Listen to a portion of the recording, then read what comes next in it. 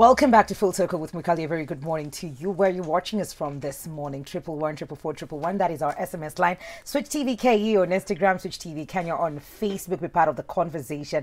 And just before we get into this conversation, I have a question for all of you who are watching, and you can just send your answer in through our SMS line. Now it's working, okay? Okay, we've gotten that sorted out. So the question is, what would be your biggest time waster? You spend a lot of time doing this thing, but it gives you nothing in return. What is it? May have my own. I will just be here fungua rojo session in a bit, but it's time for Advice Circle.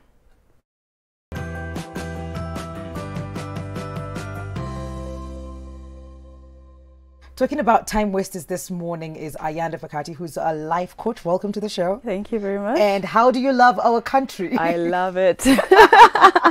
I love everything here. Yeah, not so warm. We're experiencing very cold weather right now. This is better for me because the UK is cold. Cool. That works. So this is fine. Yeah. This is my third time here actually. Okay. So perfect. So this is home. yeah, Ish. I love it. So what do you do? What do you do so that you can introduce yourself to the people as well, and why you're in the country? I'm Ayanda Pakati, life coach. I work for an organization called Alexander Kanye Group, and we help people who've gone through traumatic experiences to overcome. We help them find who they are in God and then mentor them back to life, because we've kind of discovered that, you know, through their trauma, they've kind of lost a future. And we help them to just navigate through that trauma and get back to who they're supposed to be. And so we're here in Kenya setting up some centers to house people who need to heal in those areas. Oh. Yeah, so from ground up. Yes. And how's the reception been so far? It's been great. I mean, people have been contacting us. We already had some people in Kenya who were mentoring like online for a while, but now we want to set that up as like officially. But it's been great. It's been great. We need all the support we can get, but That's it's true. good. Yeah. Today we're talking about time wasters, and believe it or not, I think everybody has that just one little thing. Yeah. And it's good if it's just one little thing. Yeah. For others, it's a lot, and it's probably an everyday practice of I'm wasting time today, I'm wasting time tomorrow, I'm wasting time today. Yeah. And you're here to talk to us about that and probably create awareness to everybody who's watching today to just realize that this is me wasting time, and I didn't even know. Yeah, I think I've done that. I've been there. So I will talk about myself because I've learned through my own stuff. So maybe we say like lack of priorities. Yes. That gets to me all the time. I will think I have 20 things in my mind, but actually if I analyze properly, it's only 3 things I need to do for that day. So it's really just about putting things in categories. Like what is more urgent? If this is not urgent today, I don't need to do it. Okay. Yeah. So that contemplating, I always used to just sit down and contemplate. Oh my God, I have these things, I have this and this thing to do. It looks a lot. It looks like it's a lot. There's a whole load of clutter in your head. Yes. So if you just take time to just arrange that, what's important, just what's urgent. Exactly. Yeah. Just categorize it.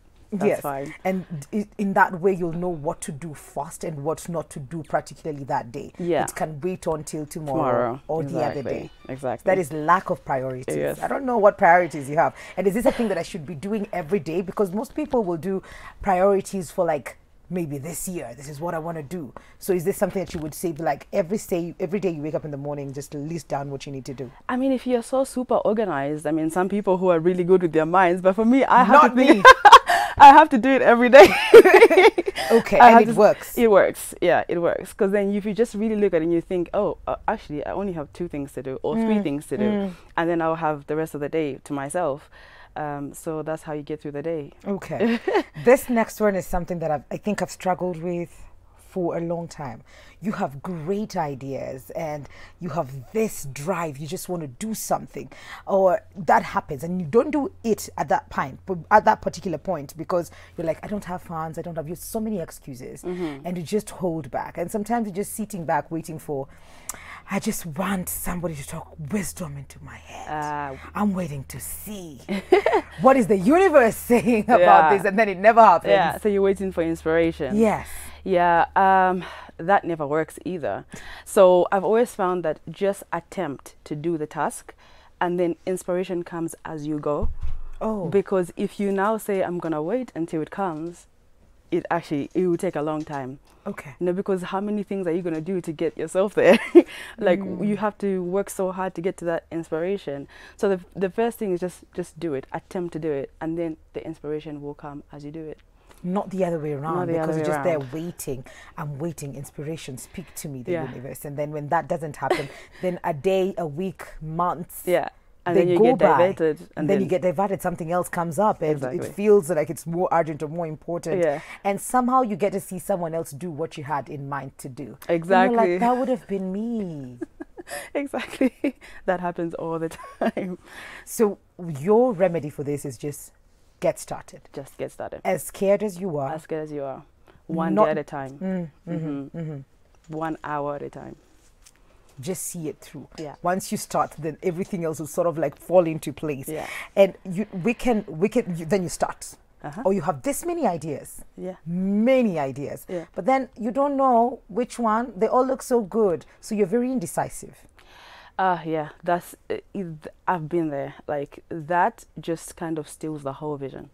Like being indecisive will just drain all the clarity out of you.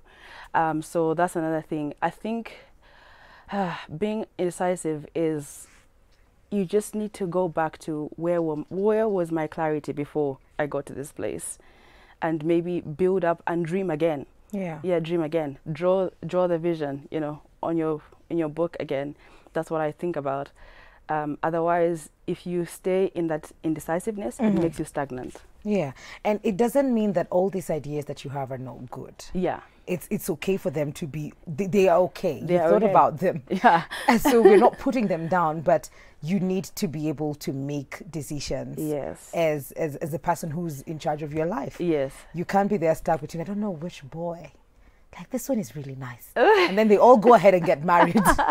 Yes. Because you were too slow in choosing which one of this. Yes. Or probably they move on. Yes. Then you look like you're not interested in them anymore. Yes. Yeah. Oh my goodness. I think going back to what is it that you really want, you go back to that inner place when you just Yeah. think, okay, what is it I really want, and I write that down, and then I come back to that clarity. Then I'll be able to decide. Because if you stay in that place, then you're just going to be stuck and stuck, and time will go by. Yeah. And yeah, these things I've They do. But we always worry about what the people will say. Probably you want to make like a grand turnaround in your life. Yeah. You just want to quit this job and do the other job. You just want to get a divorce. You want to, you know, probably, I don't know what it is that you want to do. Yeah. But you're worried. You're So worried. the fear of what is waiting for you on the other end. Yeah, that I think that has really impacted my life in terms of I've missed out on opportunities, I've missed out on favor, because you're always worried and you have this fear like I am going to fail or people are going to say this and that. But what's happening is that the voice of people has become louder than the voice of your vision. And so you lose the vision and you concentrate on the people. And you know what I think about this whole thing, this time wasting, a person who is engaged in all this time wasting stuff, it's because they really fear that they will not be productive.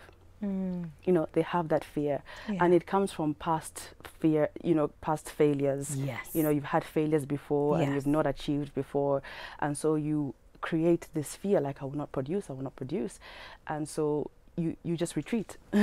Then you don't do anything don't do about anything it. about Then it. you're wasting time. Exactly. I think, does this couple up with, you know, this fear of doing something that is so dramatic, so out of the norm sometimes, could also be coupled up with wanting to please everybody. Yes. You know, Yes. I don't want to make people uncomfortable. I just want to be the nice one Yeah. who just stayed here and did nothing as Yeah. long as everybody else is okay with me. But if you also do that, you overwork. Yes. You overdo it. You overperform, which leaves you with no energy.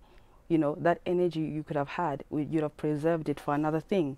But now, if you now want to please everybody, you're overdoing things, you're overworking. And really the balance is to never overwork and never underwork. So it's a hard balance to find. Yes. It's a hard balance to find. But I think I'll go back to what you said earlier. For anyone who's dealing with this, just go back inside and find out what it is that you really want. And when you find that thing, then don't take no for an answer. Go for it. And doesn't matter how many people you step on, in a good way. In a good way. But don't let other people hold you back because you just want to be in their good books. Exactly. It's okay to just be on the other side once in a while. You talked about fear earlier, and you say that fear sometimes will hold us back from making decisions that we need to be making now. And this could be probably because I've done this thing so many times and I've failed so many times. So it's the same thing that is happening to me that is continuing to happen to me. So I just decide not to do it. But how many times do people fail? How many times do, you know, all the big people who have made it out there, how many times have they still failed? Exactly. Yeah. So we just have to learn from others that failure will be there. But I have to have, as long as I keep that vision on sight, then I have to keep on going. Everything I have learned now, God taught me this. He taught me, like, okay, if you want to succeed, this is how you're going to do it. This is how you're going to manage your life. It's still a struggle. It is. What would be your take home for everybody out there who's struggling with this? And it could be other things like you just like to bomb. I just want to sit down and Netflix and chill. I just want to sit down and not do anything. I mean, everything in my life has been taken care of. Or probably you're clouded. You don't have the vision. You don't see anymore as to where you are. What would be your take home for them as you come to the end of this conversation? What I would say is that the potential is within you, right? You have to go for it and unlock it. And you are the only person who can do that. You have the power to do that. Unfortunately, no one else can do that. People can see potential in us. People can build us up and help us along the way.